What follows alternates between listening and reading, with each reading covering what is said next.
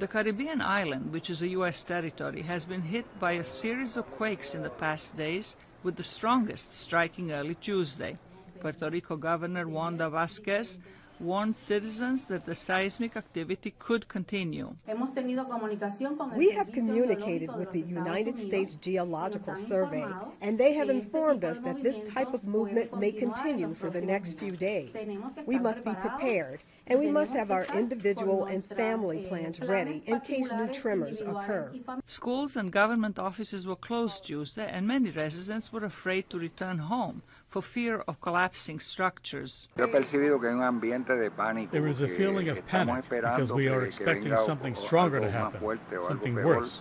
And really, there is a feeling of instability and panic with people here from this town. On Monday morning, a 5.8-magnitude quake struck the island, destroying 5 homes in the southwest coastal town of Guanica and causing severe damage to many others. The quake was followed by a string of smaller tumblers.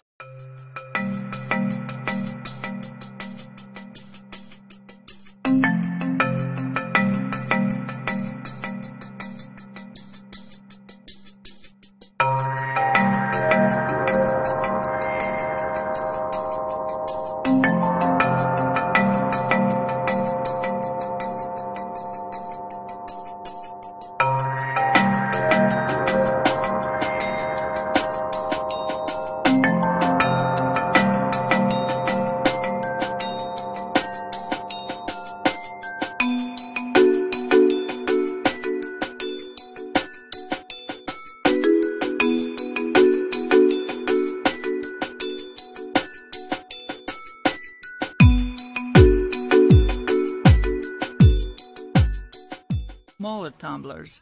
Then, before dawn Tuesday, a stronger quake, measuring a magnitude of 6.4, struck the southern coast.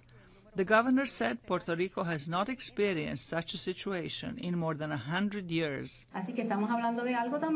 We are talking about something for which we could not prepare, like for hurricanes, which we can see coming and have different information so we can protect our property.